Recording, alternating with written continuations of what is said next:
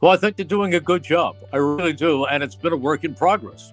It's a team that started slowly, had a lot of building to do, and you can see them coming along. You mentioned the Giants game. That was a great disappointment. But that happens. But most of the time, they've won the games they've been expected to win, and they've lost the games where you figure they were going to be in for a tough time. But I think the coaching staff has done a good job. You just have to be patient. Patient is a word that isn't used very much in these parts because patient is close to passion, and these two often collide. But the truth of the matter is they are doing a good job.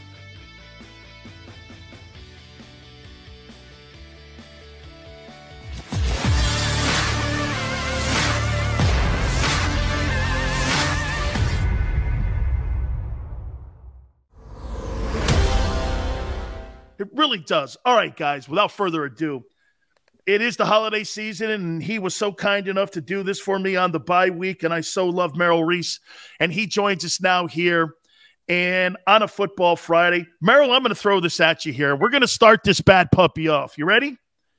I came up with the Mount Rushmore of Philadelphia Eagle and Sixers and Flyers and Philly Stars on who should be on this Mount Rushmore. I've got, I put on Schmidt, Bednarik, Bobby Clark, and does Jason Kelce deserve to be on that? Yes. Yes. I would put Jason Kelce on there. He's the best center. He's the best center that this team has had since Chuck Bednarik. Wow. So of all the great superstar athletes, and it was so cool to see, Merrill, that he was able to get, the Walter Payton Award for the Philadelphia Eagles. Then there'll be the national guy at the end. What has made him so endearing to the Eagle fans, you think? The fact that he's tough. Probably Nick Sirianni said he's the toughest guy he has ever met. I mean, you take him out of a game and he's totally banged up and he can hardly drag himself to the sideline, and they take him back to the locker room, and miraculously the next time you blink, you see him lining up behind the ball and ready to go again. He's amazing. And he never makes excuses. He takes the losses hard. He fights, and he's somebody who doesn't just do his job, but he blocks an extra man, takes out two men on a block. He's just a great, great football player. He's tough. You just can't keep him out of the lineup. Merrill, let's go back from last year to this year, and I want to ask you something here. And again, not throwing any kind of shade on Doug Peterson. I'm not doing that at all. But what has been the difference, you think, from a year ago to today when you look at the team?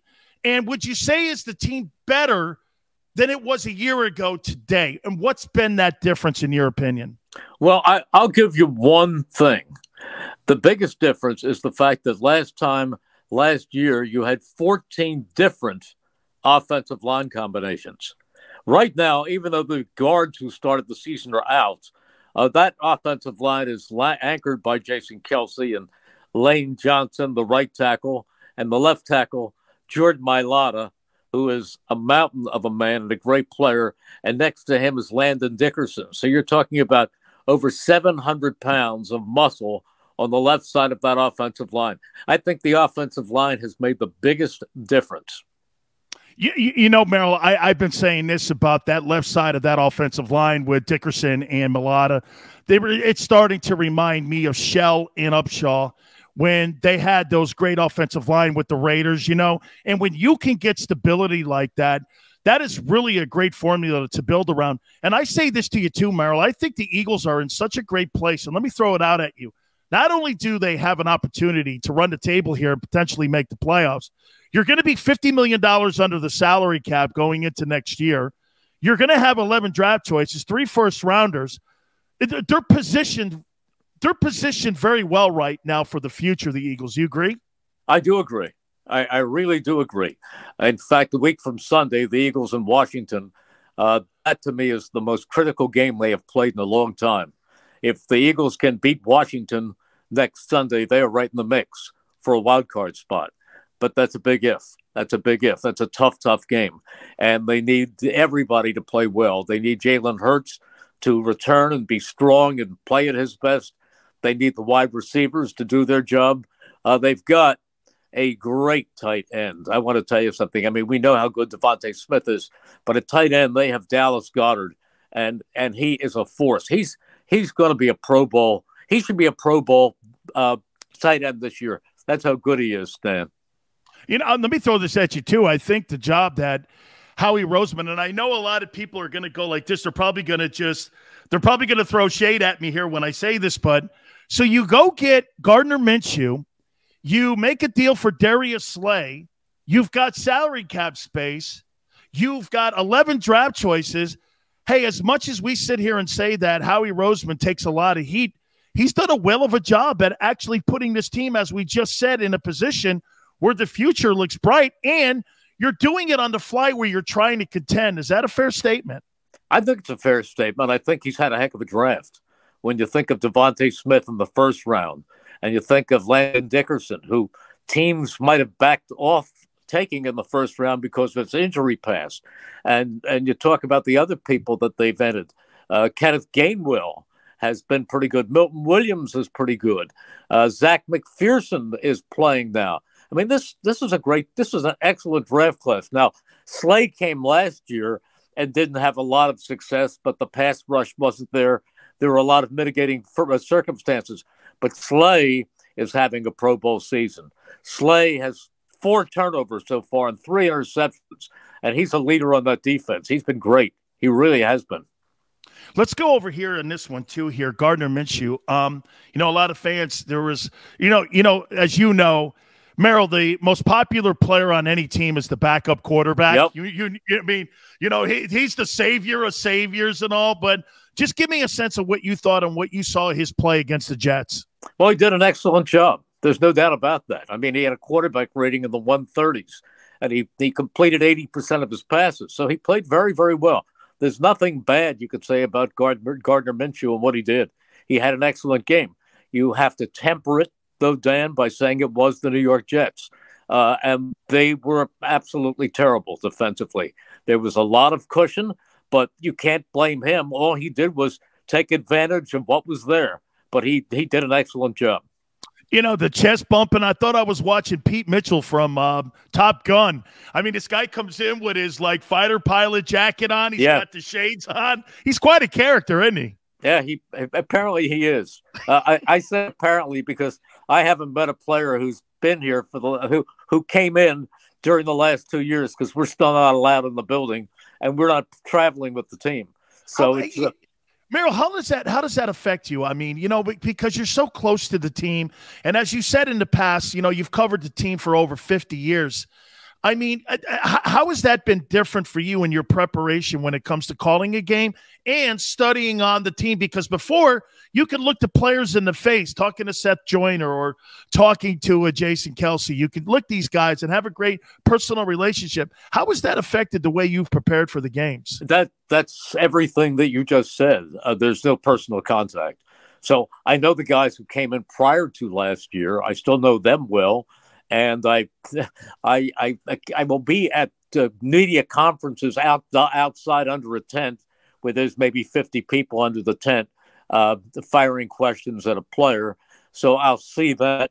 But I'm not on the plane, and there's no – and that's the same for everybody throughout the league, really. And it's understandable because the league is doing everything they can to keep the games going on and keep teams from being ravaged by this horrible pandemic. You have to miss going into those places. Or here, I know this. I do not like to travel, okay? I don't like to get on airplanes. However, I would think for somebody that's, been in a love affair with that football team that is such a civic pride for the city of Philadelphia, that's something that you probably miss a lot, isn't it? Just being around the fellas. I do. I enjoyed the trips. No doubt, being on the plane and staying in their hotels and the contact that you have along the way. But I understand it. It's just a fact of life. So we do although the last 2 games against the Giants and the Jets, we drove up to the MetLife Stadium and we did the games live and in person. Otherwise, when they're on the road, it's all going back to our broadcast booth at Lincoln Financial Field, looking out the window into vast emptiness and calling it off the big screen, and that's it. But look, that's part of the job, and that's the way it's doing. That's the way we do it this year. So you adapt to it. The only thing that happened, Daniel, I don't know if I mentioned this to you the last time I was on, the first Dallas game, and we're on real time, and we're getting the real crowd noise in our headset. So it's a satellite feed. So Dak Prescott goes back, and I say, Prescott goes back, and he cocks the arm, and I said, he's looking. And at that exact second, the satellite picture froze. And I'm going, he's looking, he's still looking. And finally, the picture started to move again. And I said, boy, did he get great protection. Only you could do that, Merrill. That's absolutely okay. So Merrill Reese, it's Dallas and Washington this weekend. Who are you rooting for? Listen, you know how Eagles fans have always been about Dallas, but in this case, for the good of the team, I think it would benefit the Eagles for Dallas to beat Washington. Strictly nothing personal, just mathematical. The fact that the Cowboys would have to have a complete collapse not to win the NFC East. The Eagles could really benefit if Washington loses. Oh, absolutely, Merrill. And get this, they're talking Tony Pollard might not even go this weekend. Zeke's banged up too. I think Washington's going to beat them this weekend, and that means that Washington will be a game behind. Then we get Washington on the other side of that. This thing could get a little bit tighter as the injuries start to pile up for the Cowboys a little bit here. It could be interesting. My only regret is that that Giant game may cost the Eagles. Couple last questions for you. The assistant coaches, how impressed have you been with them? Because it's been a contentious year. A lot of fans are going, Jonathan Gannon, and I'll throw a stat at you too here, Merrill. Over the last 6 games, they are the number 1 rushing attack in the NFL. They're number 2 in points scored, 29-7. Mm-hmm. They are number 7 and giving up 17.7 points a game. The team is really playing well over the last 6 if you put it all together. What's been your impression so far of what you've seen with the coaching staff? Well, I think they're doing a good job. I really do, and it's been a work in progress. It's a team that started slowly, had a lot of building to do, and you can see them coming along. You mentioned the Giants game. That was a great disappointment, but that happens. But most of the time, they've won the games they've been expected to win, and they've lost the games where you figure they were going to be in for a tough time. So, but I think the coaching staff has done a good job. You just have to be patient. Patient is a word that isn't used very much in these parts because patient is close to passion, and these two often collide. But the truth of the matter is they are doing a good job. Final question for you. Why do you think it's so inconsistent of people's thoughts on Jalen? I mean, I had Jimmy Johnson on this week, and Jimmy was like, I'm not so sure. I had another guy who's completely sold. Mike Golick is completely sold. You talk to whomever, Ross Tucker, he's completely sold on him. Or Brian Baldinger is kind of waffling a little bit on him. Is it just because of the style of play, Merrill, that he has where it's not conventional on moving the yardsticks where he's the most accurate guy, but it's kind of a 2.0 version of what's going on in Baltimore. They win games, okay? Just not like everyone else wins games with a traditional drop back. Is that why it's so inconsistent, the analysis on Jalen? You know, he really only had one really bad game against the Giants. I think people are afraid to be wrong. I think it's no more complicated than that. They don't want to say anything and see what they say not come true. I will sit here and tell you, I think he's going to be a very, very good quarterback. I think he's growing. He's now started 16 games. He's got – I've read in the newspapers and I've heard commentators say that he doesn't have a very strong arm. He has a very strong arm. His arm strength is above average NFL arm strength. He can throw the 20-yard out pattern. Everybody can loop at 70 yards, 60 yards, but he can throw that 20-yard out pattern. I've seen it do it time and time again. I've seen him throw darts to beat the defense and get it to Devontae Smith. He has to work on improving his accuracy in the pocket.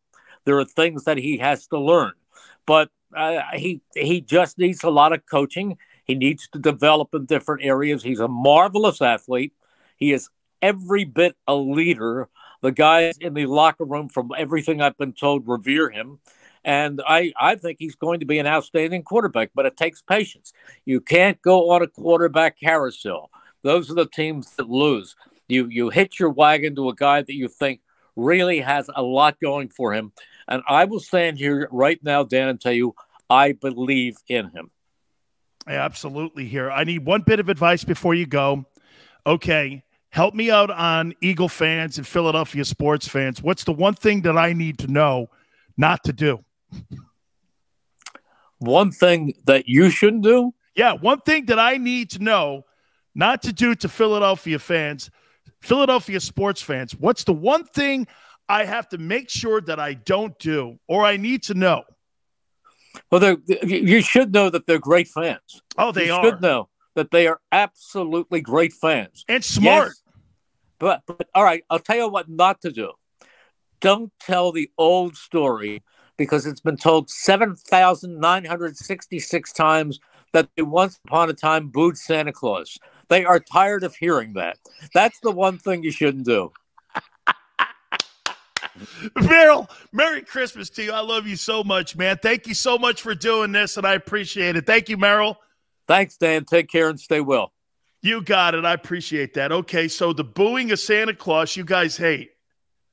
Okay, two things came out of that interview that I totally loved. Jason Kelce belongs on the Mount Rushmore of Philadelphia sports. And don't ever bring up the booing of Santa Claus. Saint says Santa was drunk. Oh, my God. Guys, I got a great Santa story. My grandfather told me. Okay, wait a minute. Okay, hang on, Paul. So he just goes like this. Sills, don't bring up the booing of Santa. Hit the like button. We'll be right back. We'll reset. You keep it here on the National Football Show.